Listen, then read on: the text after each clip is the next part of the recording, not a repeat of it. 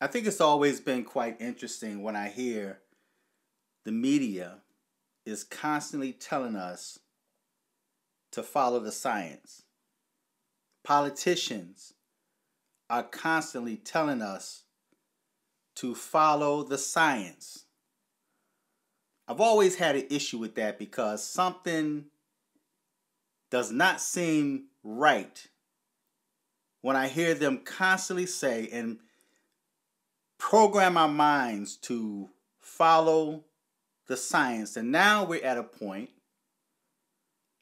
where people are being silenced, not able to speak what they truly feel. If it does not go according to the science or to certain individuals, then you would not only be silenced, but you would also be punished to try to prevent you from doing it again. I want to read a snippet from an article that dates back to February 13th, 2017. The devil always give you a warning. There's always red flags. They always put the truth in front of you. They really don't dwell on the truth. They dwell more on issues like race, white supremacy, things that cater to the emotions of certain groups of people, because while you're over here fighting among yourself, on this other side, they're accomplishing their goals because you can't pay attention to what they're doing and at the same time fight your cause. I shared a story before in my store. This guy comes in around Valentine's Day. And the young man is married. He's got a wife at home.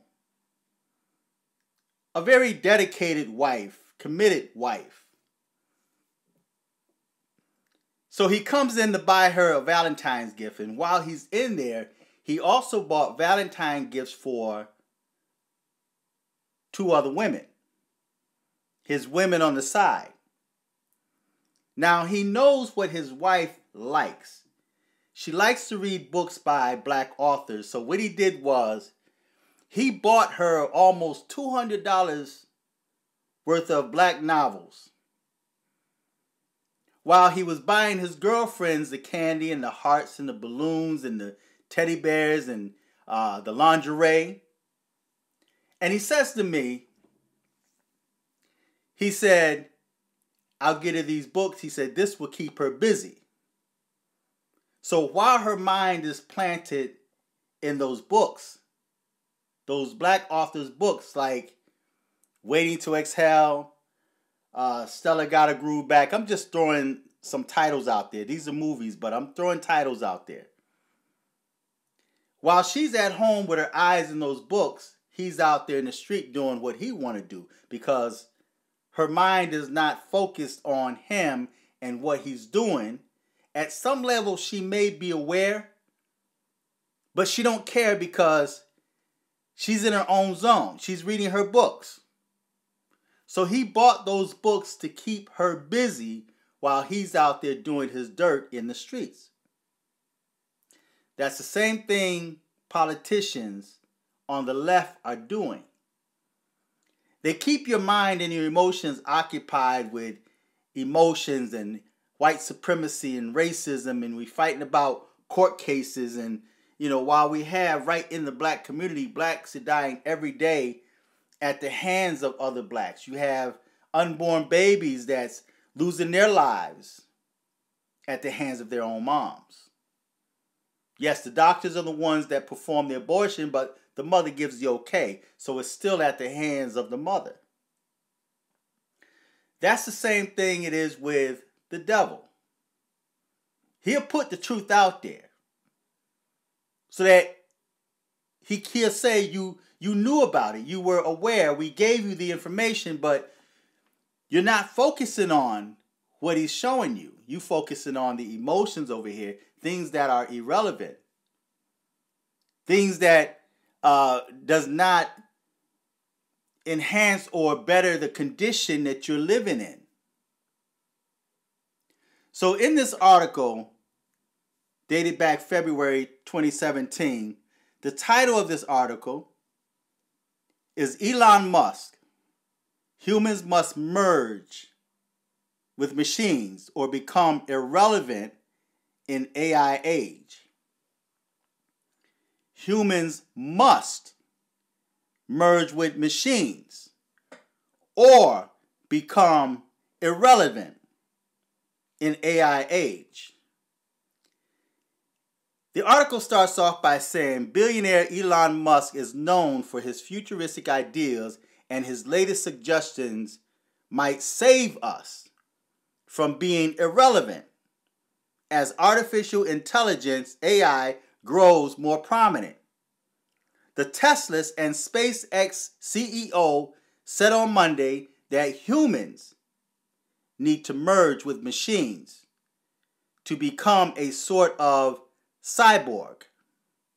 Over time, I think we will probably see a closer merger of biological intelligence and digital intelligence, Musk told an audience at the World Government Summit in Dubai, where he also launched Tesla in the United Arab Emirates, the UAE.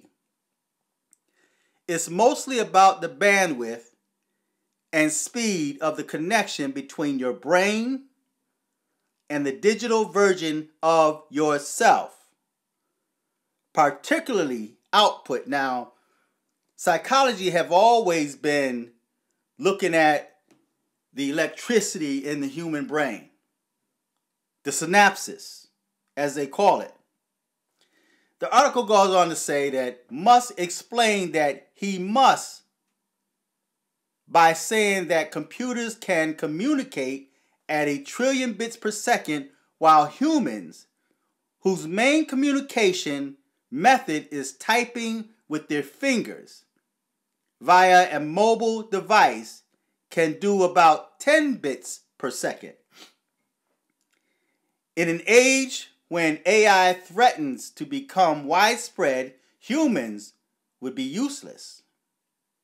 So there's a need to merge with machines, according to Musk. Now, I find it interesting they keep talking about becoming irrelevant or useless. We're living in a time where people want to be relevant. You have trolls on the internet that want to be relevant, and they're relevant through trolling people that have a great number of followers, subscribers.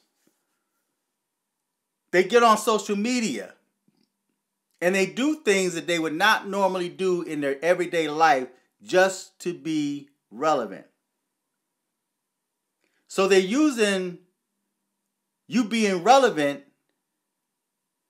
and useless to usher out the mark of the beast. Now, many of us like to talk about how the snake bite is the mark. If the Bible is correct, it says that in your hand or in your forehead, not in your arm. It's alleged that the venom from the snake bite has nanobots in it, dust-sized microchip. If that is true, then we can say that this article that I'm reading to you only validates what many people are thinking about. It says, some high bandwidth interface to the brain will be something that helps achieve a symbiosis between human and machine intelligence and maybe solves The control problem and the usefulness problem, Musk explains. The technology proposal would see a new layer of a brain able to access information quickly and tap into artificial intelligence. It's not the first time Musk has spoken about the need for humans to evolve, but it's a constant theme of his talks on how society can deal with the disruptive threat of AI. Now, there's another article from Fox News Live, and it's titled, "Human Brains Could Be Connected to the Internet in Next Few Decades. Scientists Predict." Remember, they're constantly being told to follow the science. This article was published April 15th, 2019. Again, they tell you what's coming. They put it out there. They don't expound on it or harp on the information, but yet they would take your mind. Your mind is constantly being programmed and trained and manipulated. And because of the fact that they're dealing with your emotions and not your intellect, it is so easy for you to fall prey to the cunning tricks of the devil. It's easy for you to get caught up because, again, while you're over here fighting racism, white supremacy, and you're fighting each other, especially within the black community, you're not paying attention to what's going on over here. It's like these Democratic blacks and even whites that's still complaining about Trump, although Trump is no longer president. Everything that you're dealing with now is a result of the Biden administration, Biden-Harris. We can't let her get away with that. See, before you used to be able to say, oh, he's trying to clean up what Trump did, which there are some blacks that are saying that. But everything you're dealing with now, from high price inflation to gas prices, to these mandates, people losing their jobs, everything is solely because of the Biden administration. But no one, I don't see any so-called black Democrats speaking out or complaining about Biden like they're doing Trump. It's like Biden gets a free pass for destroying you. But that's off my topic. The article says, in closing, a new research study suggests that human brains could be merged with technology significantly sooner than many expect, perhaps within decades. Known as the Human Brain / Cloud Interface, researchers at the Institute for Molecular Manufacturing in California have suggested that nanorobots could be implanted into the human body and connected to a network in real time. Now, I want you to pay attention to this last paragraph. This is vitally important for you to listen to what's being read here. And this will give you insight to what is going on right now. It will give you insight on why so many people are losing their jobs. And so many people are being blamed for something that's completely out of their hands, that they have nothing to do with. But they're being blamed for it because they refuse. something to be injected into their bodies. Pay close attention. Known as the human brain/cloud interface, researchers at the Institute for Molecular Manufacturing in California have suggested that nanorobots could be implanted into the human body and connect to a network in real time. This is the final paragraph. These devices would navigate the human vasculature, cross the blood-brain barrier. Pay attention. These nanorobots are on the move once they enter your body. This is science. These devices would navigate the body vasculature, cross the blood-brain barrier, and precisely auto-position themselves among or even within brain cells. So these devices, these nanorobots, have intelligence. Once they enter your body, they become on the move, so small that the human eye cannot pick it up. It looks like human, or better yet, it can be mixed with liquid. And you will never see them, they're so small. Microchips.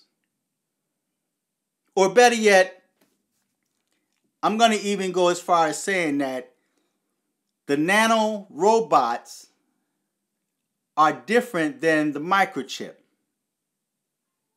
The microchip, the mark of the beast, will come later, not right now. So what many of you see as the mark of the beast is not the mark of the beast. It's more of an introduction of the mark of the beast. It's preparing you for the mark of the beast. It's preparing you to receive the mark of the beast, because once you receive that microchip, once you receive that mark in your hand or in your forehead, then that microchip, if it's a microchip, then that microchip now will give instructions to that nanorobot that was implanted inside you already, that will sit dormant. So I made in a video some years ago, you'd be surprised if your thoughts are really your thoughts. What makes you think your thoughts are your thoughts? Your actions are your actions. It's only been like the last few years that humans have been thinking for someone else rather than thinking for themselves. Most of you don't have power nor control over your own mind, but your mind has been manipulated. Your mind has been compromised. And you think they are your thoughts, and they're not. When you attack another human being for choices over their own life, you're doing the work for the beast. Those are not your thoughts. You're being controlled. You are being manipulated. Right? So, what makes you think that your thoughts are your thoughts? That your brain have not been compromised in what you allow to be injected inside you. I'm going to read that last paragraph again in its entirety. It says, these devices would navigate the human vasculature, cross the blood-brain barrier and precisely auto-position themselves among or even within brain cells. The study's censor author, better yet, the study's senior author, Robert Freitas Jr., said in a statement, they would then wirelessly transmit encoded information to and from a cloud-based supercomputer network for real-time brain state monitoring and data extracting data to and from your brain. I had a vision a long time ago and I placed it on my dream channel. I'm going to put a link to that vision in the description box, and I want you guys to go listen to that. And in that vision, I saw a supercomputer. I also saw like a rat and, just some different things going on. And I walked into this room. I wasn't supposed to be there, but they had all of these mainframe computers and networks and stuff like that. Now I'm starting to understand what that meant. I'm now starting to understand what I was being shown in that vision. See? So I'm going to put a link to that video on the bottom, and I want you guys to watch it and then feedback and tell me what you're thinking. While you're on my dream channel, I want you to subscribe.